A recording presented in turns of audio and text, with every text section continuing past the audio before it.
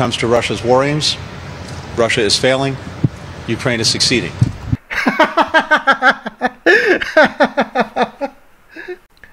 Good morning, ladies and gentlemen. Welcome to my new video. My name is AJ. I'm here to take you through a number of topics today. I'm going to be talking about how the military industrial complex is looking to make over 15 to 20 trillion over the next 10 years. And I'm also going to be talking about the real reasons why Britain's Boris Johnson and EU's von der Leyen, why they went to India and why they're selling arms and weapons to India. I'm going to tell you the real reasons for their visits. And I'm also going to be talking about a few other subjects as well. So without further ado, let's get on with the show. But before I start, I just wanted to ask a quick favor. Make sure you like, share and subscribe. Anything you can do to help support the channel. And if you really want to support me, you can join my Patreon or you can buy me a coffee. So before I get to that topic, I'm going to be talking about the Secretary of State, Antony Blinken, going to Kiev yesterday. And this is the title today: Russia is failing, Ukraine is succeeding, says US's Blinken. I mean, what the hell is this guy smoking? Come on, does anyone expect to believe what Antony Blinken has to say? I mean, this guy must be smoking something really heavy, because this is not the facts on the ground. In every single paper you open up today, whether it's BBC or any American paper like CNN, Fox News, they will tell you that Ukraine is being bombarded, absolutely bombarded on a daily basis. I mean, they are doing hundreds of sorties per night. Last night there was lots of attacks all over Ukraine happening. They are bombarding Mariupol as well, where the guys are stuck in that steel plant, and they're sending missiles all over Ukraine. They are destroying all sorts of assets around Ukraine. Literally every single night you see heavy bombardments going on all over Ukraine. Remember the time when President Biden stood up and proudly said that the Taliban are not going to be taking over Afghanistan, and he said it's not going to be inevitable, they will never take over Afghanistan, over his dead body. A few weeks later, what happens? Taliban takes over the whole country in Afghanistan, and the Americans are seen running with their tails between their legs. And he had another Vietnam moment where they were literally rushing out of Afghanistan, and absolutely ridiculous. So do you expect people in America and the rest of the world to believe a word this admin says about Ukraine is winning, Russia is failing? This reminds me of exactly the time in Afghanistan. They don't even look at the map. They don't even see what Russia is doing to Ukraine. They are here just spreading lies, saying, oh no, don't worry, Russia is losing, Ukraine is winning, don't worry guys, don't worry. And then next thing you know, the whole of the Taliban has taken over Afghanistan, and exactly the same thing will happen in Ukraine. A few days later, you'll see Russia winning, Russia taking more and more territory from Ukraine, and weeks go by and you see Russia taking more territory, and then suddenly Russia blocks off all of southern Ukraine. From Ukraine takes over, Odessa, takes over western Ukraine, and America will still be sitting there saying, no, don't worry, Ukraine is still winning, Russia is still losing, don't worry, don't look at the map, don't read the news, don't worry, it's all lies, it's all propaganda, Ukraine is definitely winning. Does anyone expect to believe this crap? Absolute nonsense. Everything is going according to plan. I mean, everything they have done so far, you just have to look at the map and see what they're doing. And they're not running against the clock, they're not in a rush to do whatever they're doing. They're taking their time, They're trying to avoid as much civilian deaths as possible. So there's no point rushing in and, going in all guns blazing for no apparent reason. They are taking their time. They are giving plenty of chances for the Ukrainian forces to surrender. The US thinks this is like Iraq, when they literally bombed Iraq to smithereens, took Iraq to the Stone Age in a week. It's nothing like that. Russia is taking their time, and they're not in a rush. And anybody that thinks that Ukraine is winning and Russia is failing, you need to be looking at what you're smoking as well, because anyone that believes that must be really, really stupid. I'm really sorry to say. And Ukraine, every single day, they're asking for more money. They're asking for more money from EU. They're asking for more money from the US. And the US and the EU are pretty much trapped. They have no choice but to give Ukraine money. And you can see here, the US would provide $300 more billion going into military financing. EU is sending money because they want Ukraine to win. They can't be seen not to support Ukraine. They want Ukraine to win. They want Ukraine to cause as much damage as possible to Russia. And if they don't give Ukraine money, if they don't give Ukraine weapons, then Ukraine will badly lose, and America doesn't want that, and the EU doesn't want that. So basically they're stuck now. They're stuck giving Ukraine weapons, giving Ukraine lots of money. And even though their own economy is suffering, people are suffering. We're talking about huge inflation issues all across Europe, all across America. And yet America and Europe are literally giving money away when their own people are suffering. And a lot of people are suffering in the West. There's a huge issues with inflation, the cost of living. And here you have the American presidency focusing on Ukraine. You have the British Prime Minister focusing on Ukraine.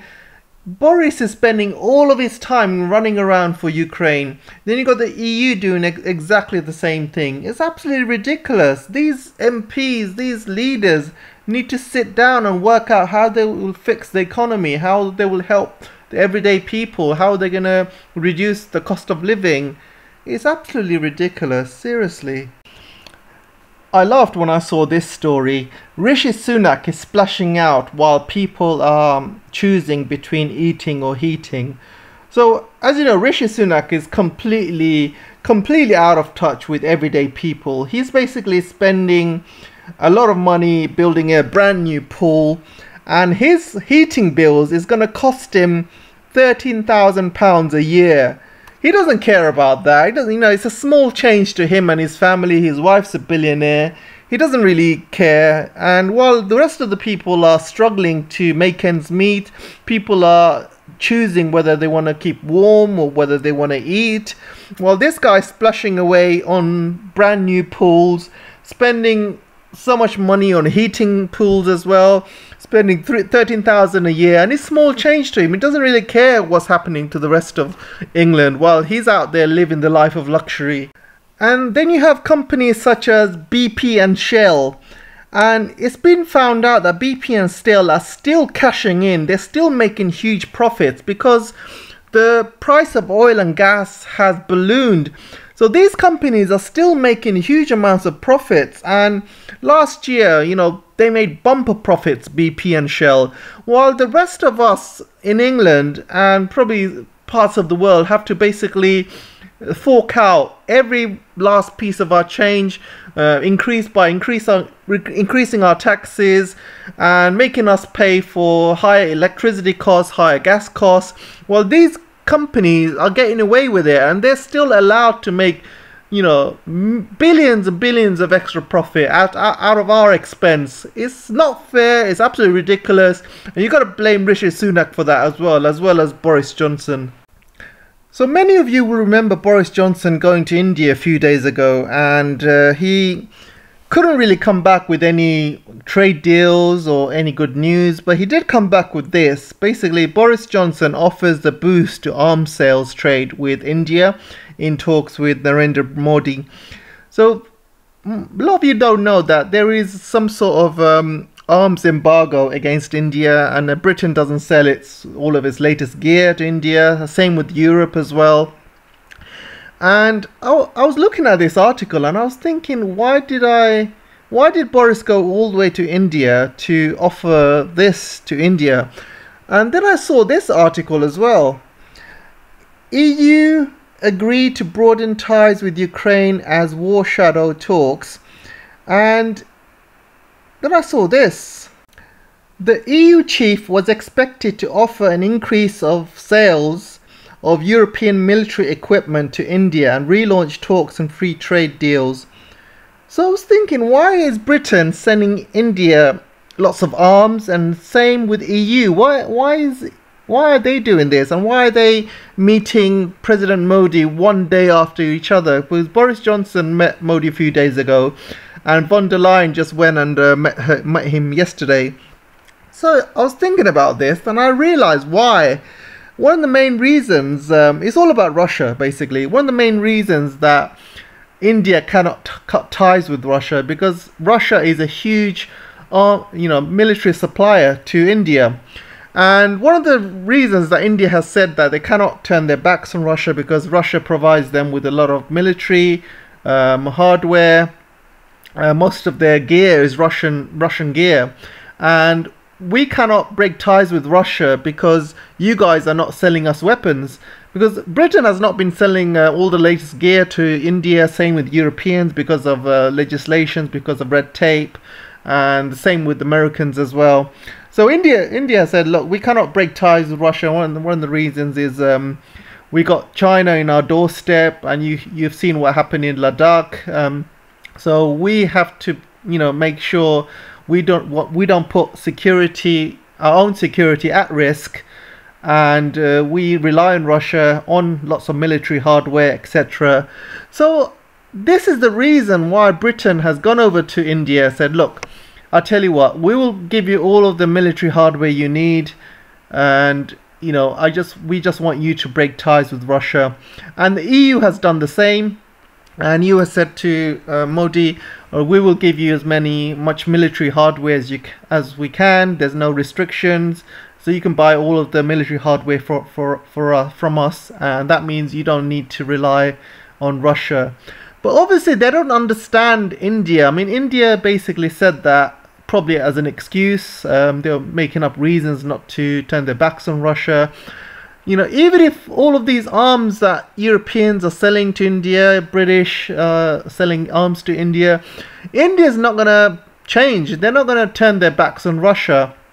And one of these days, India will turn into a superpower, and they will have all of the latest technology from the British, from the Europeans, and the Indians are the ones that are probably going to be winning. So they played a good hand. They basically used the Europeans and the British to sell more arms to them. So they will have access to more technology from the Europeans. And I don't think India will turn their backs on Russia. They probably said that to the Europeans and the British as an excuse. They were coming up with loads of excuses not to turn their backs on Russia, and that was one of them. And they basically fooled the Europeans and the British to give them more hardware and weapons. And I'm pretty sure that the Europeans and British will go back to India later on and say, all right, you've got a lot of arms from us, you've got lots of weapons from us, it's time for you to turn your back on Russia. And India will probably say, no, it's all right, no thanks, but thanks for the weapons though, we appreciate it. I believe that's probably the reasons why they have gone to India over the last few days. And Europeans and the British are doing everything they can to pull India away from Russia, but they don't understand Indians. Indians, they haven't forgotten the colonial days, and they know this is all a trap. They're going to pull India away from Russia, and then once Russia is taken care of, once China is taken care of, they'll focus on India, because they're not going to allow India to become another major superpower, because you'll have Russia, China, India, huge superpowers right next to each other, sharing borders, and they do not want that. That's American and the West's total nightmare. You'll have 1.4 billion people in China, 1.4 billion people in India, and you've got a huge population in Russia and a huge land base in Russia. And that's at least, if you count all of the land and the people, you're talking about 50% of the world's population there, plus the land mass as well, 50% of the world land mass between all three countries. So this is America and the West's worst nightmare. They do not want India, China and Russia to come together. So they will do everything they can to push India away from Russia, push India away from China. and this is their first steps, and they think by selling weapons to India, giving them whatever they want, India's going to change their mind, but I don't think so. Anyway, let's move on. So I'm coming to the main part of the story now, and you can see last year governments have spent a total of 2 trillion on weapons last year. This includes top spenders US, China and India, the UK and Russia accounting for 62% of the total sum. So you can imagine the amount of weapons that, you know, were spent, and this is 2 trillion over weapons of just last year alone, and this is going to increase. And you can see how defense stocks beat global market on expectations of higher spending, and the defense stocks are pretty much going through the roof, and they're making so much profit out of the war in Ukraine. They're also making a lot of money through heightened tensions with China as well, and the whole world is basically spending money on weapons. While, you know, they should be working together to try and fix the economy, try and reduce the cost of living of ordinary citizens. But no, they rather spend it on money, they rather spend it on wars, and it really is sickening, guys. I'm really shocked by this all. So this article here, I know 1 trillion reasons on this defense play. So this article is trying to point out that the United States, as well as all of the NATO members, will constitute a lion's share of 1 trillion in combined annual spending by NATO allies. So you can see United States is pretty much going to have a gold rush over the next 10 years. If all of the NATO allies spend 1 trillion per year, that's 10 trillion in 10 years, and you can see the amount of money that the United States will make out of this. And you can see some examples here. Canada, for instance, is looking to replace its CF-18 Hornet fighters, and they're going to buy a deal worth 15 billion worth of Lockheed Martin F-35s. The German Air Force is buying 35 Lightning aircraft, and the United Kingdom Royal Air Force is on the track to purchase 47 of them. And here the United States, the White House is asking Congress to approve 813 billion of military spending for 2023. Beyond NATO, European countries are beefing up their air fighter capabilities with F-35, as well as Finland, which borders Russia, and now is actively looking at signing into the NATO treaty, and is spending 9.5 billion on 64 units of the Lightning. Even historically neutral countries such as Switzerland is shelling out 5.5 billion for the F-35 jets. Aerospace spending is only a small part of the picture. Of course, countries are looking to boost their capabilities in other ways. Switzerland is spending another 2.1 billion for Patriot surface-to-air missiles, and other countries are looking to stock up on Raytheon Technologies anti-formidable Javelin anti-tank missile systems. So you can see, you know, US is literally going to get a windfall of NATO orders because of this war that's happening in Ukraine. Every single NATO member is now buying American weapons, and NATO is pretty much America. I mean, NATO is run by America, and the guy Stoltenberg is an absolute puppet.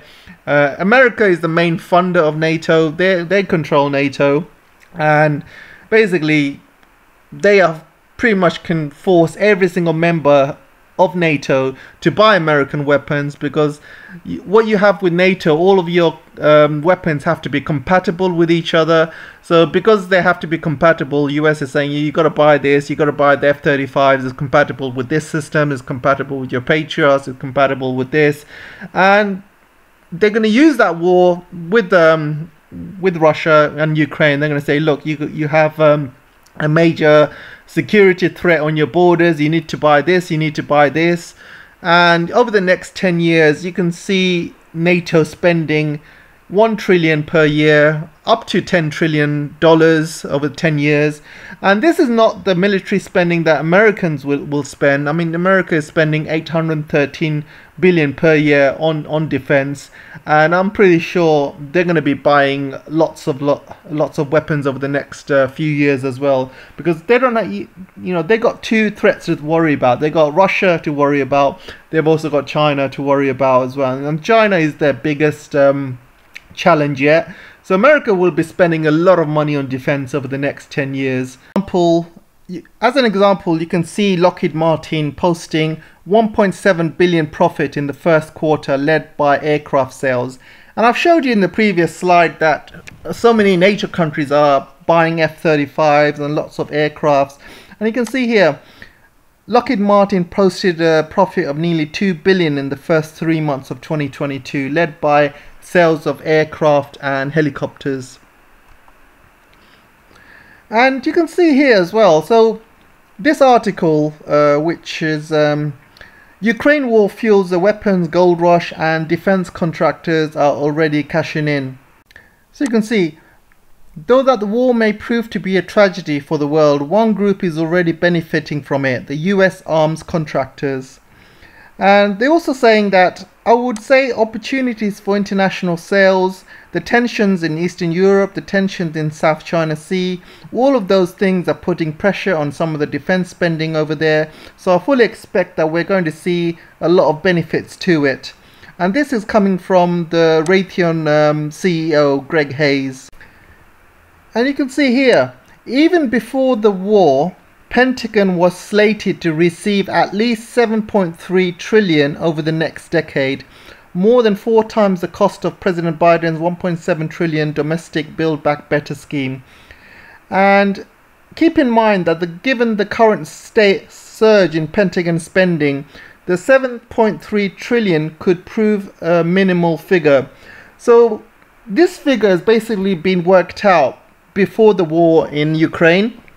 So you can imagine how they're probably going to be making at least 10 trillion over the next decade because of this war, and probably even more actually, because you've got to also count the American budget as well.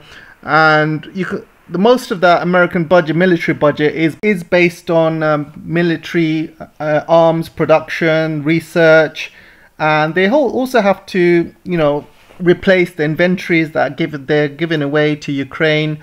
They're going to have to buy more jets for themselves, F-35s. They're going to replace old equipment with new equipment. So if 813 billion is the military defense budget, you can, let's make an estimate. You can see that out of the 813 billion, the planned increase in shipbuilding funds, which is 276 billion. You can see companies such as Lockheed Martin, Boeing, Raytheon will make most of their money. Those firms already split more than 150 billion in Pentagon contracts. You got Lockheed Martin awarded 75 billion in Pentagon contracts in the year 2020 alone. So you can see a lot of money from that budget will go to these arms companies. And then if you add the 1 trillion per year over the next 10 years, they're going to be selling arms to NATO and Europeans and other allies, for example, Saudi Arabia. And, there's lots of countries that buy American weapons, not just NATO. So you got 10 trillion for the next 10 years. And then most of it, let's say 500 billion that United States is going to spend per year on defense contractors buying equipment and producing equipment.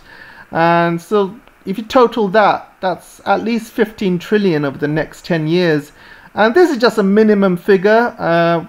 Obviously, costs could escalate much more, depends on a number of factors, like how long this Russia-Ukraine war would go on for. And if there is a war with China, for example, this will escalate even more. So we're talking about 15 trillion to 20 trillion that is going to be going to defense over the next 10 years. And it's absolutely crazy numbers, I've never seen anything like it. I mean, this is ridiculous. With the world suffering at the moment with all of these cost of living and economy, you know, it's worth just putting that kind of money towards, you know, making lives better for people. But you know, all that money is just going to destroy the world, destroy people's lives, you know, push for wars. It's absolutely sickening, absolutely sickening.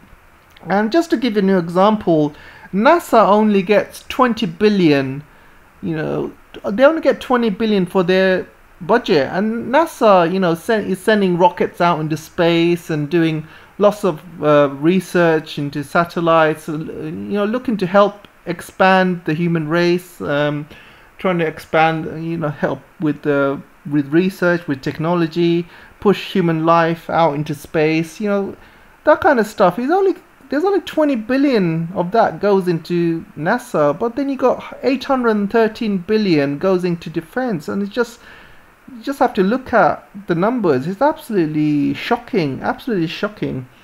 Anyway, that's all I have time for today. Let me know what you guys think, and I'll see you in the next video. Take care for now.